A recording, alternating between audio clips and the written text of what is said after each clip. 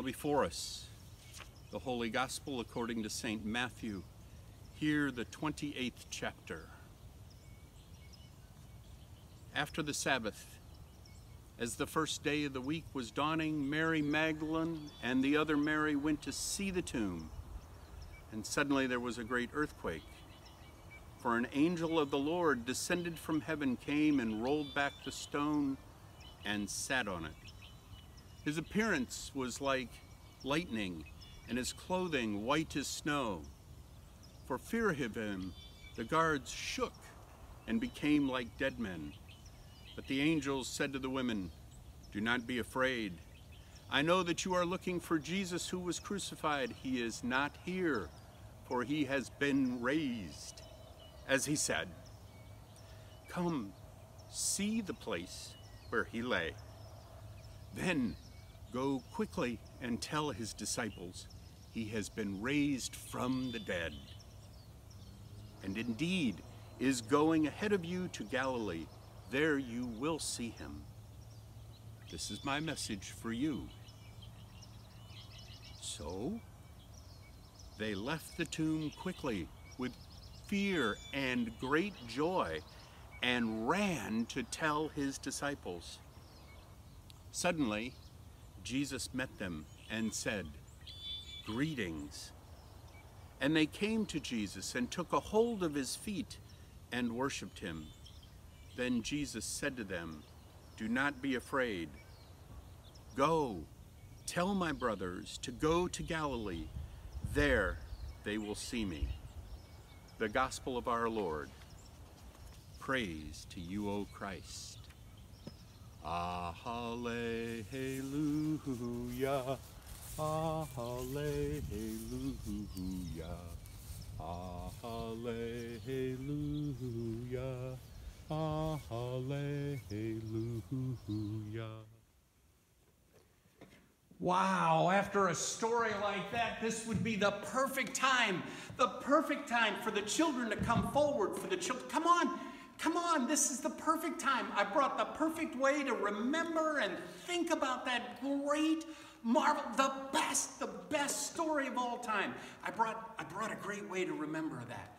I have a box here, and there's something about this box. I have 3 ways of remembering that great story. You know the story about Jesus rising. Christ is risen.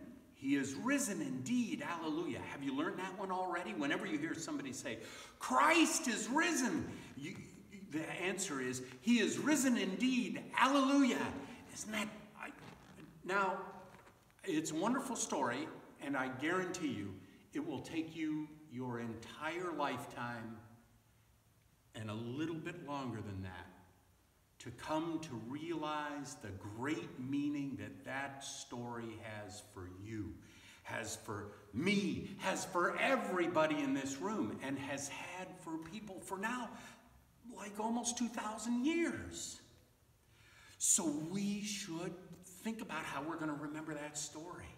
So I brought with me a box, and I promised you 3 ways of remembering that story. Okay? Do you remember the story? The story had a stone in it. Do you remember the stone? You might remember all the way back to last week when we heard about the stone being put in front of the tomb to seal up this tomb. So I brought a stone with me. Here it is. Who wants to? I know it looks like a great skipping stone, doesn't it? Like you could just give it it would hurt your shoulder if you weren't careful about that. No, it's a stone to remind us of the stone that was put in the way of anybody who would want to get to Jesus. And do you remember the stone was rolled away and an angel came and sat on it? Like it was gonna get up if the angel didn't sit on it. I just love that in this story. And so when the women who came to see Jesus, when they came to see his grave, and they met Jesus, he gave them instructions. Do you remember what their instructions were? Well, I brought this to remind you. If you had a microphone, do you think you could tell a lot of people something? Jesus gave the women instructions to go and tell.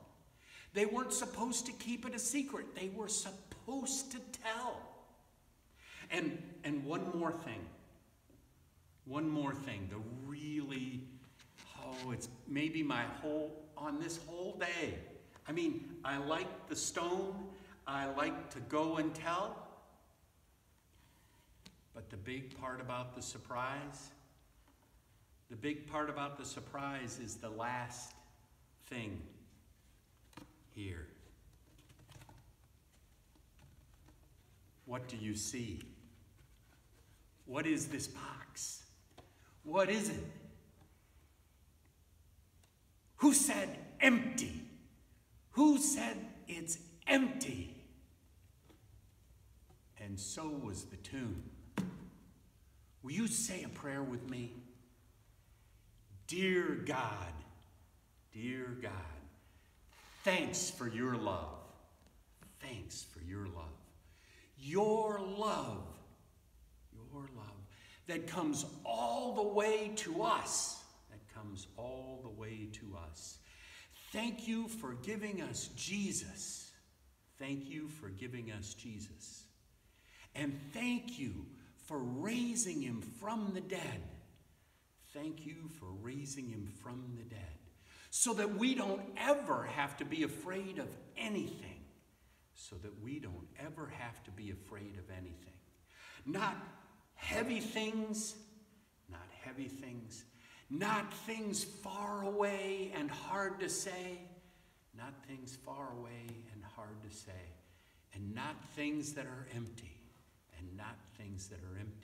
For all these things will remind us of what you've done for us on this day.